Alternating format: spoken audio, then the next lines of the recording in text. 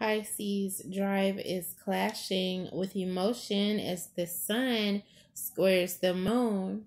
However, you are remaining in a place of elasticity. So with that elasticity, you are able to deal with things in a way that other people may not be able to. The summary of your cards is all about sweet nothings that are coming from an earth sign of Taurus, Capricorn, or Virgo. Also, there's someone in the background of your life who's trying to avoid forfeiture by avoiding the topic of something that needs strong action in hopes of suspending what they feel will be overwhelming to deal with.